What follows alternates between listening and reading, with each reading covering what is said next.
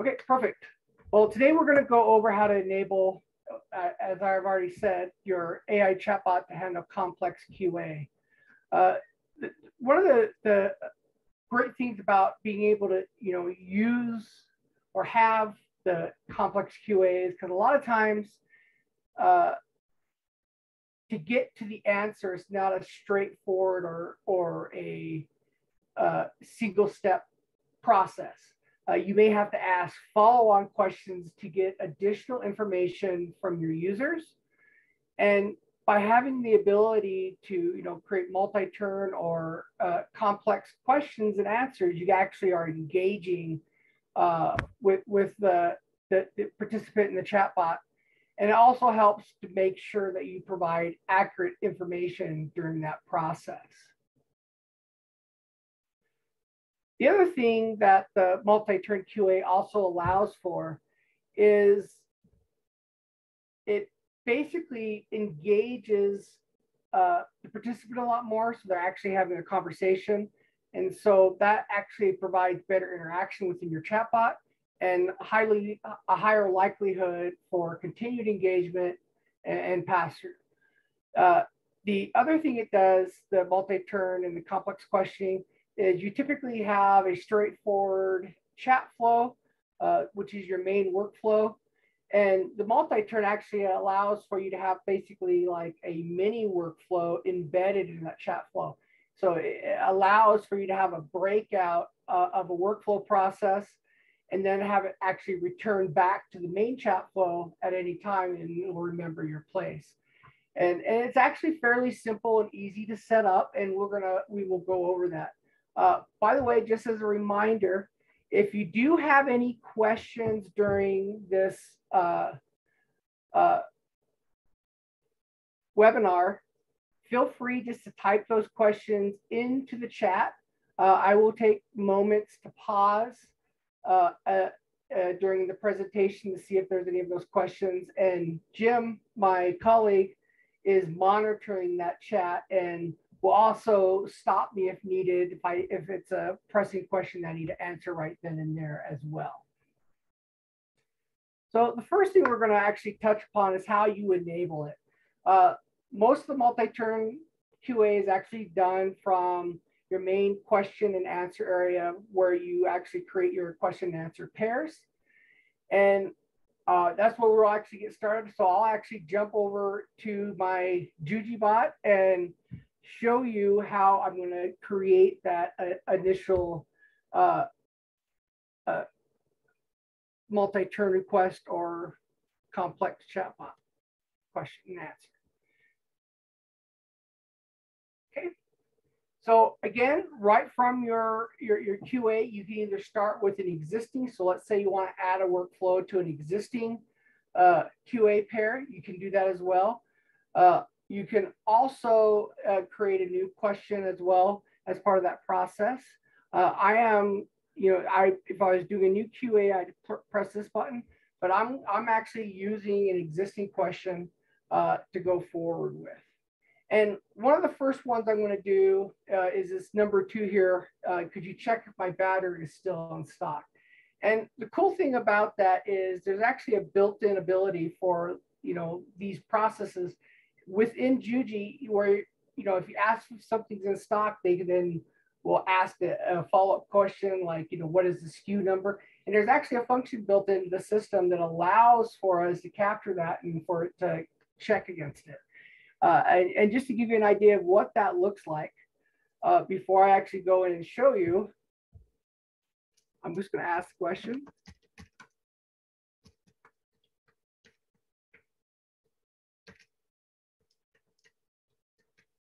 I'm going to ask the question, and the system is going to go and engage that multi-turn QA and go from there.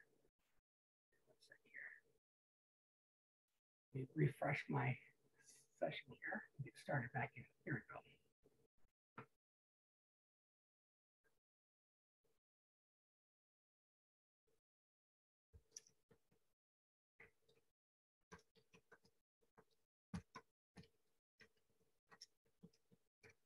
So I've asked the question.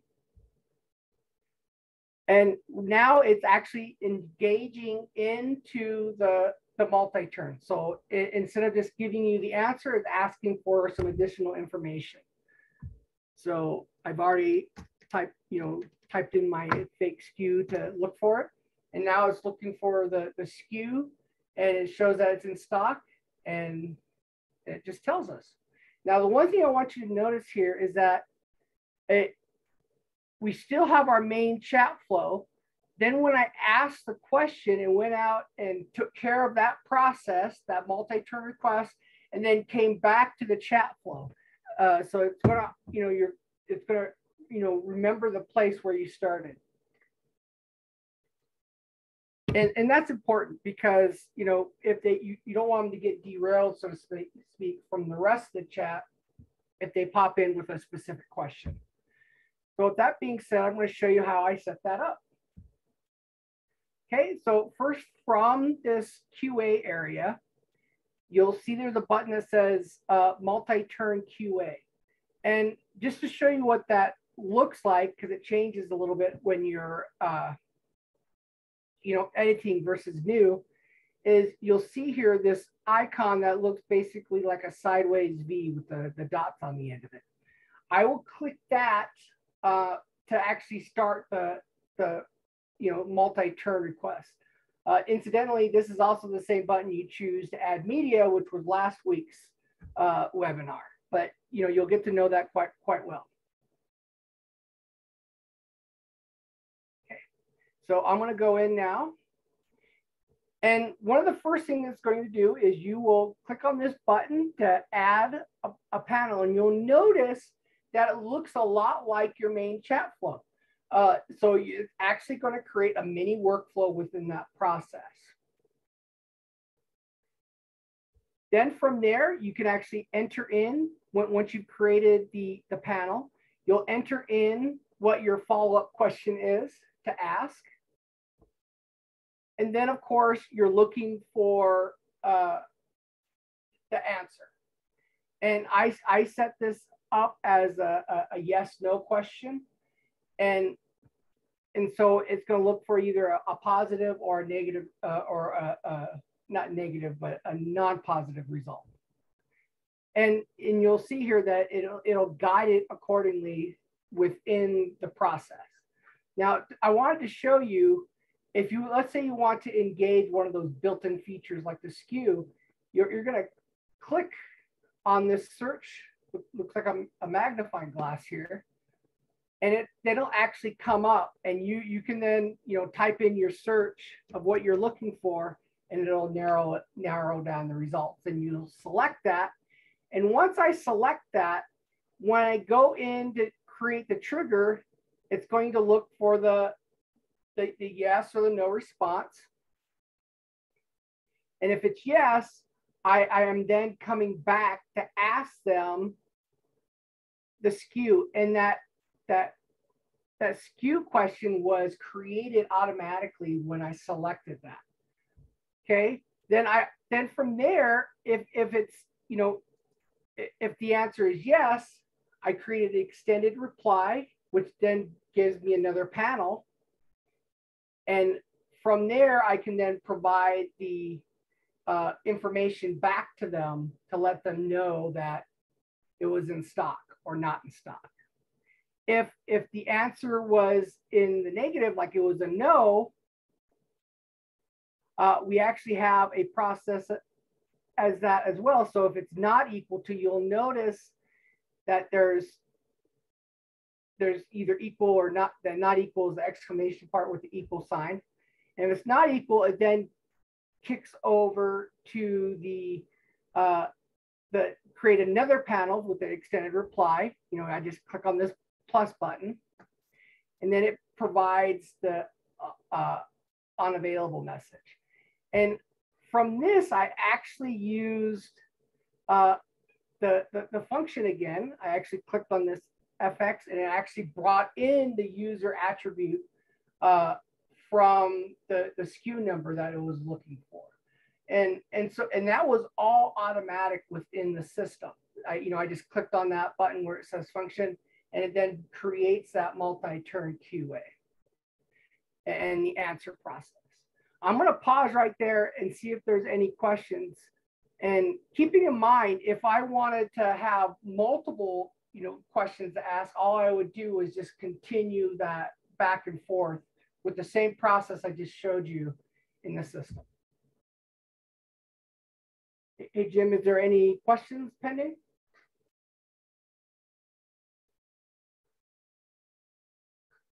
Not yet, Steve. Okay, perfect.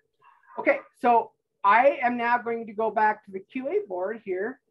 But before I do that, there's another form of QA as well.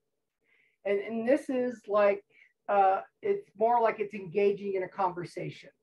And so let's say somebody asks a question like, what is tuition? What is the price of tuition? We could then just give them the price of the tuition, but then I wanted to get some more helpful information to them, ask them another question. So in this specific instance, on the multi-turn, they asked for what the tuition is. I give them the answer, then I follow back and ask them if they would like some more information on financial aid. And then when they reply back, I can then give them more information on financial aid. And keep in mind, I can create several branches. Let's say I wanted to give them information on how military veterans handle, or existing military handle financial aid and what programs are available. And so I can actually go down, I could call it a rabbit hole, go down these different pathways within and have multiple directions going out on the QA process. So I'm going to show you that now. Again, I'm in my QA area here. And this time I'm going to go to my tuition. Now I'm first going to show you what the result is, and then we're going to jump back in and I'll show you how I created that. So now I'm going to ask,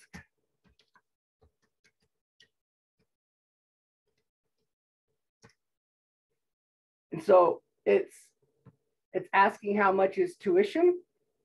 It gives me my answer, so I still give them the information they're seeking, and then I re-ask. I ask them another question. I see that you're asking for information on tuition. Would you like information on financial aid options? And I can click yes. And then I just put in a regular paragraph on that, and you'll see that then brings me more additional information. Now, let's say I had said no.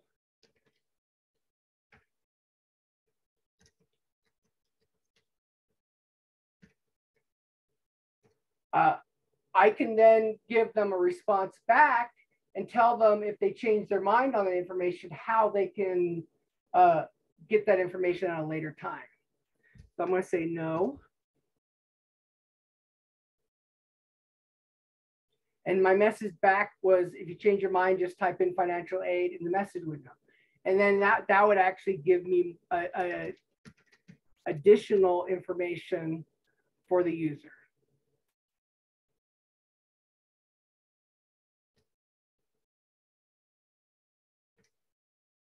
And so I actually give them like almost a little mini help information in the response back. And I did this all through that multi-term QA. Again, you'll notice that this allows us to more deeply engage with the potential client or the user within the chatbot. And so, you're getting that engagement, and they're asking questions about, and answering questions. And so you actually have a full conversation going on in the process while you're sharing information. Okay, now I'm going to show you how I did that. So I'm on my QA here. Again, if I was creating a new one, I'd click on the sideways V with the dots on the end. If I'm in editing, I'm going to click on the edit pencil, just so you know that the interface is still the same. And so here, you'll see that I've added the one panel. And then I put in my question here.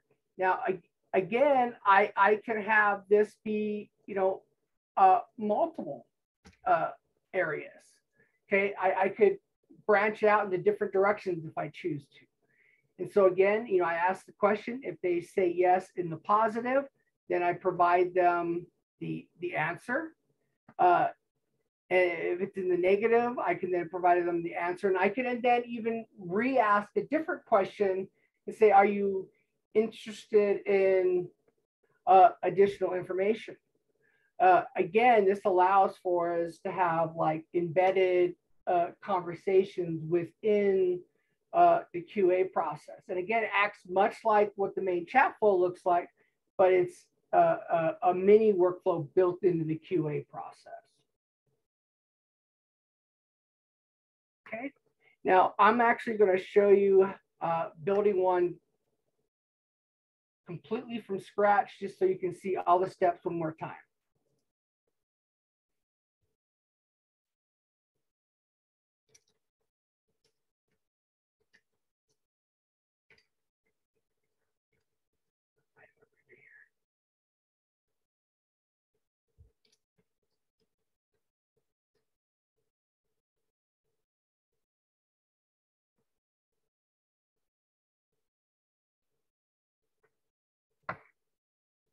I'm gonna add a multi-turn to an existing.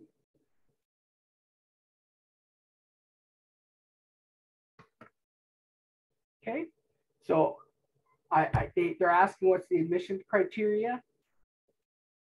And so I'm now going to create a multi-turn process.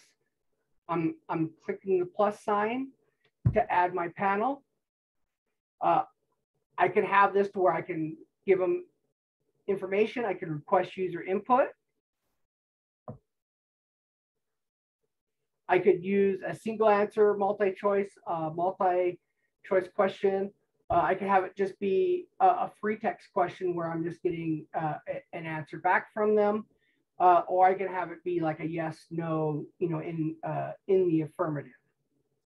And that's what I'm going to do today.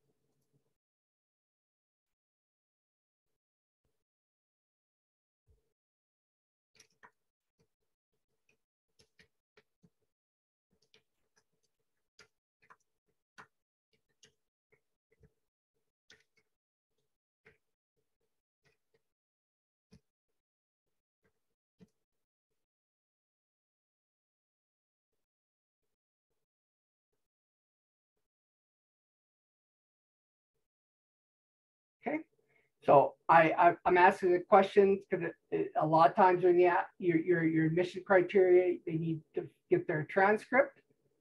And so I'm doing a follow-on question to get additional information from them.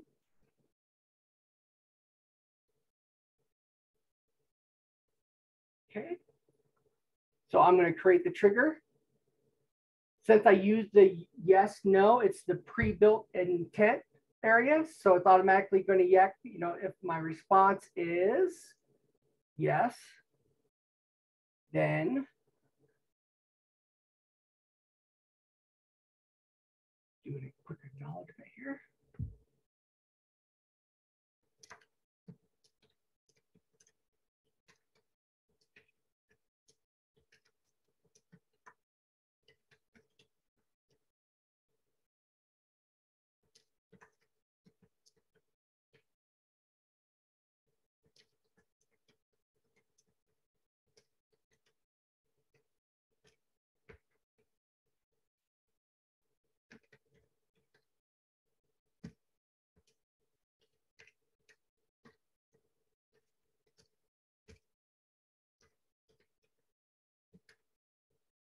Okay. Now I also need to add the response for if it's a no. So again, I'm going to the trigger. I'm going to use a pre-built intent. I'm going to select no. And keep in mind, if you had a free text answer and you're getting a free text response back, you could also on the trigger, you look for like may contains or similar to. So you can look for, let's say, a combination of words or specific words. And if that falls in there, then you can give them a response as well. So it can actually have more of a flow if you'd like to do that. Hey, Steve, there was a question from Carolyn. What would the important from flow do? Just wanted to throw that in there before you went too far on. let's say you had already created a workflow that there's, let's say another question already has a similar workflow. You could bring that in, and so you could bring in a pre-built flow.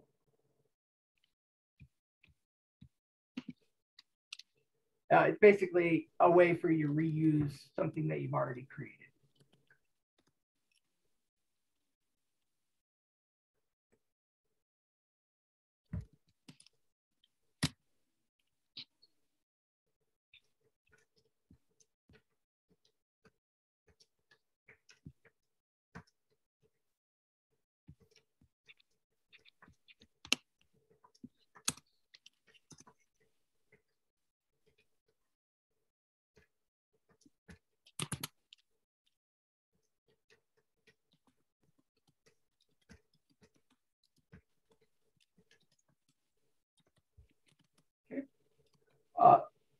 Apparently, did that answer your question, by the way? I'll create another one and show you what that looks like here in just a second. Yeah, she's okay. Keep going, Steve. Yeah, I'd still love to see it if you don't mind. Okay, I can do that. Okay, so now I've created this multi-turn response from scratch. So let me go create another one so you can see what it's like to do the import.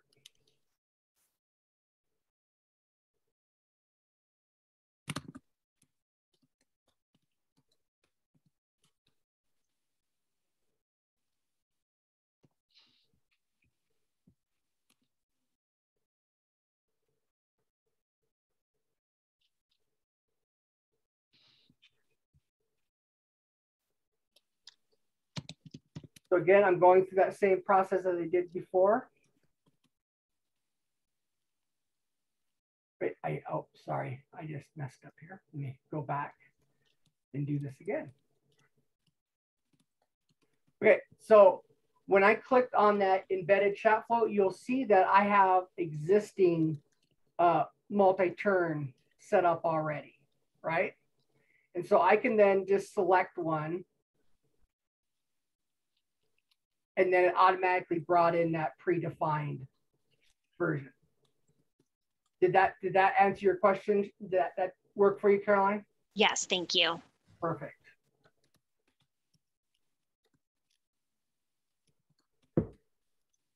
Okay, now, again, one of the main things to always remember when you do changes like this is the same tip I give at the end of each webinar, is you always want to update and deploy your chatbot. Otherwise, those workflows would not be embedded, because even though we are working within the QA area, we are adding workflow processes just like the main chat flow. And that multi-turn, or complex question process, that workflow we just created, would not be engaged in the chat until we deploy. So that's a little bit different, because if you recall, if you add new QA pairs or you edit a QA pair, it's there automatically without having to deploy. But since I'm engaging a workflow process, you need to make sure you deploy every time.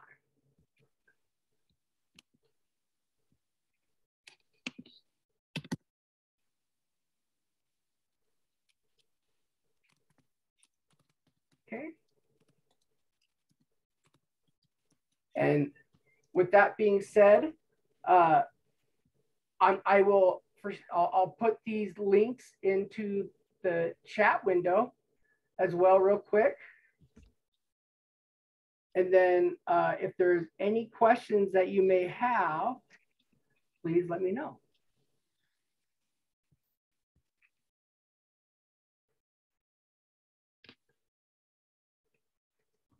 This first link is a link to our next webinar. Our next webinar is going to be dealing with embedded, the functions. So those built-in tools that are available within Juji. And so that is actually a huge time saver. So there's already this tool set available when you do a function. And we're going to show that in our next webinar process. And so the first link is that. The second link is a view to our collections. And if you're unaware of what the collections are, it's basically our, one sec here, let me get to our collections.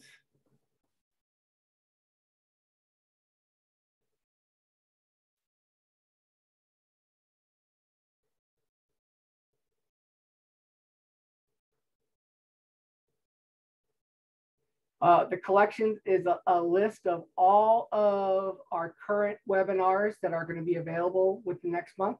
And you'll see that we've added several new ones.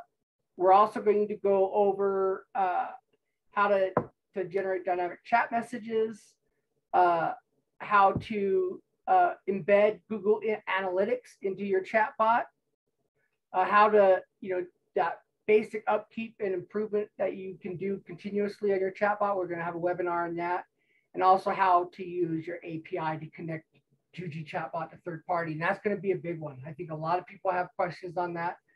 And so that's our lineup for the webinars over the next month. And with that being said, I'm just going to pause right there and see if there's any questions. Don't see anything on the board yet. Okay, I'm going to go ahead and stop the recording now. And